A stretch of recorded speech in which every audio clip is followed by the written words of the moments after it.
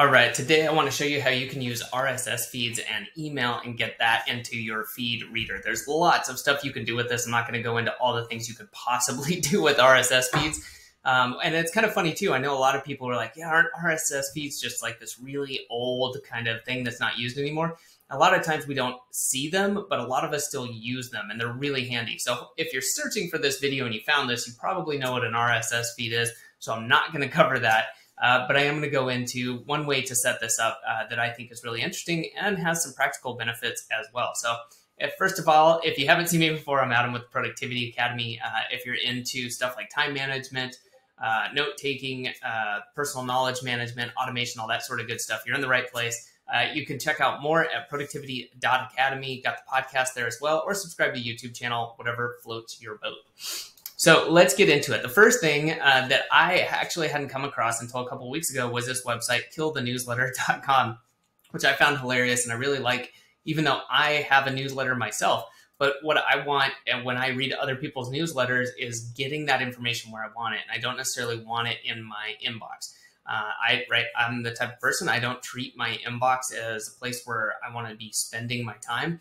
I use other tools for that. Right now I'm using it's in beta, but Readwise is making a read it later app.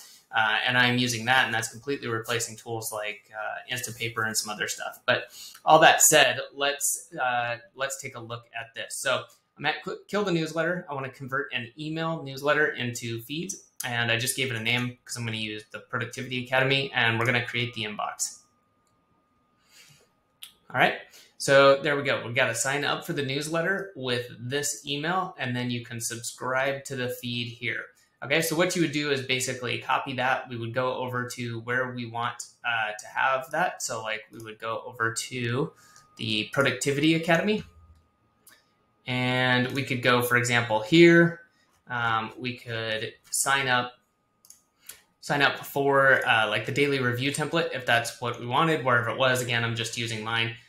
Put in your name and email and click on that for whatever we're opting in for. Now, the other part we need to do, right? We signed up for the newsletter, but now we need to subscribe to this feed because we don't have access to like an inbox. What we want to do is actually use the feed.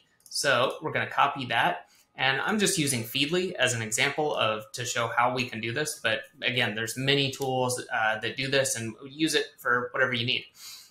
In this case, what I'm going to do is now add this just to one of the things I have set up in Feedly. Okay, so let's follow a new source. We're going to now paste that in there and hit enter.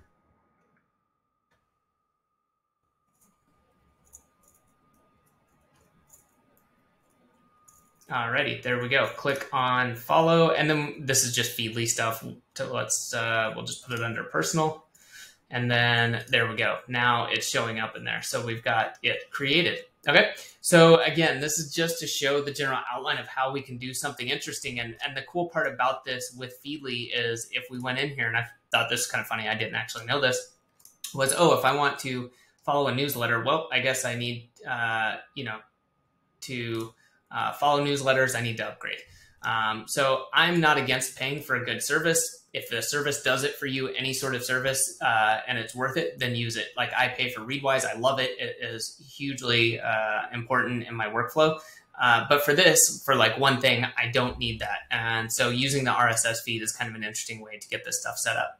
All right. So just wanted to share that with you. There's some really interesting ways to get this. Again, like this is where like I don't want email newsletters in my inbox. I want them in my Read It Later app so I can go through and quickly get a summary. A lot of times I just want to see if that particular email is of interest to me, and I don't need that to be in my inbox. It's not of utmost importance. So hopefully this can help you out too. If you have any questions, comments, or kind of fun use cases about this, by all means, please leave a comment below.